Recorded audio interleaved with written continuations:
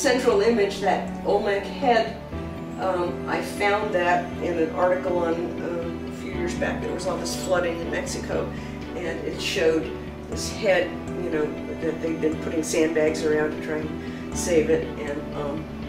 And I just was thinking about global warming and the rise of the oceans and how oblivious people are. And this girl who's just still trying to text, and she doesn't even realize that Melrose Boulevard is sunken and nobody's there to answer her messages. And the little fish are called gobies, or mud skippers, and it's said that they look a lot like the first things that came out of the sea and became us, you know.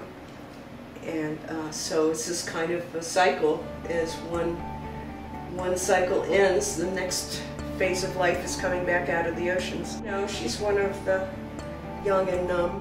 She doesn't, she can't imagine that, you know, she doesn't even notice that the world she knew was gone, you know, because she's all focused on that.